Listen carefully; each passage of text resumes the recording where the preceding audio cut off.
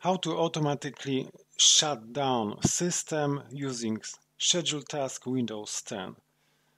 Right-click on Start button, open Control Panel, then System and Security. Scroll down to Administrative Tools, or if you see something else, choose View by Category. So again, System and Security and Administrative Tools, Schedule Tasks.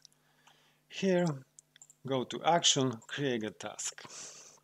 Let's put a name on the task, Shutdown, System, Configure for Windows 10, then go to Actions, Add New.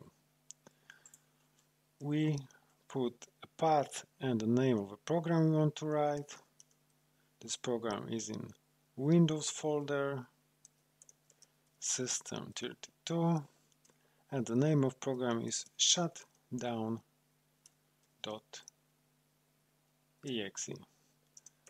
And we run this program with S parameters. So this program will shut down a system. Hit OK. It appears as though arguments have been included in the program text box. Do you want to run the following program? Yes. Then we go back to triggers. Add new.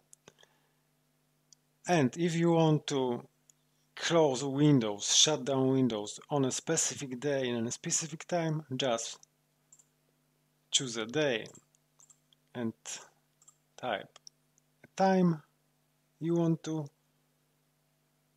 close the Windows. You can do it daily, weekly, select day of the week, or even monthly.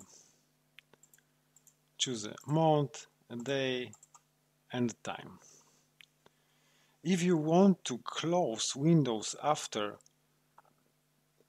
a specified amount of time, begin the task on Startup and delay task for example, 2 hours. Or you can choose time from a list or type your own time.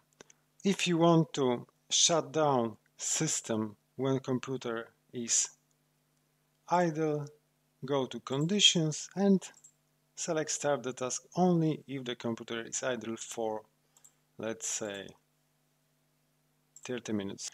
Okay, let's go again to Triggers, Edit, go to On Schedule, let's say one time now is 12:09, let's say shut down at 12:10.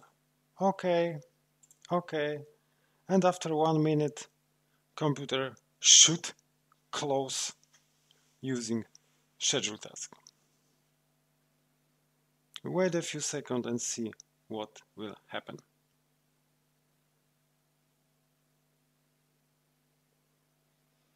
Now it's 12:10 and there's a message: you're about to sign out. Windows will shut down in less than a minute. Leave a comment please, visit my website itsbuild.com, and thank you for watching.